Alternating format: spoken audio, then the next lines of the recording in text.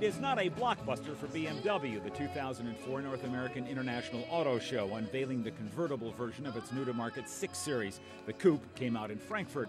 But nonetheless, few automotive watchers are not at the BMW event. The attraction? Not the cars as much as the man behind their design, 47-year-old Chris Bangle, born in Ohio. When I think, what is a 6?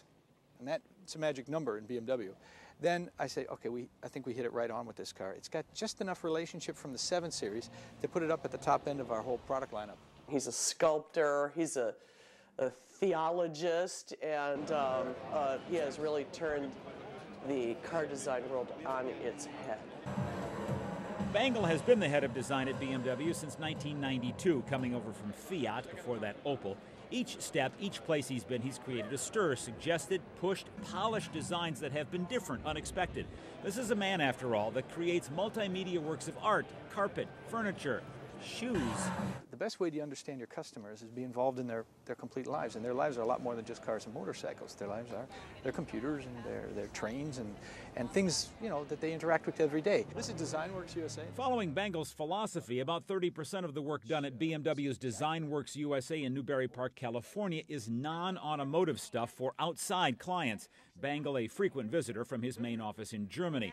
Under his tutelage, BMW has reworked the Mini and Rolls-Royce brands. He's introduced new product, raised a few eyebrows with the Z4 as an example, but it's been his work on the signature BMW series that has boiled some Bavarian blood. First, remember what BMW is. Since the founding of BMW in 1929, a staid conservative German car company at the upper price range, serving a staid conservative tradition-bound clientele.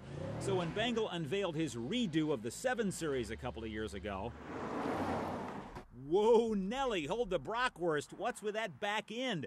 A lot of folks hated it. You can't change a very stable, inertia-driven marque like BMW to adapt to a new set of circumstances as we did without creating a lot of controversy. There had not been a rhythm of change for so long that anything we did was going to ignite a lot of fires. Chris Bangle isn't backing out of his wildness and creativity anytime soon. He's caused controversy at every car company where he's served. We've got a 1 Series coming out? How about that?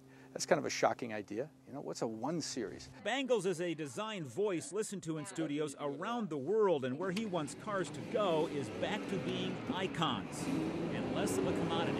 We have begun to perceive whole vehicle categories only in terms of how cheap can they be, how quick can I get rid of them, get another one, etc. And not really taking the time to say, gosh, you know, men and women really carved this surface. And when it looks like this in the light, I can appreciate that the people who created this really took the time.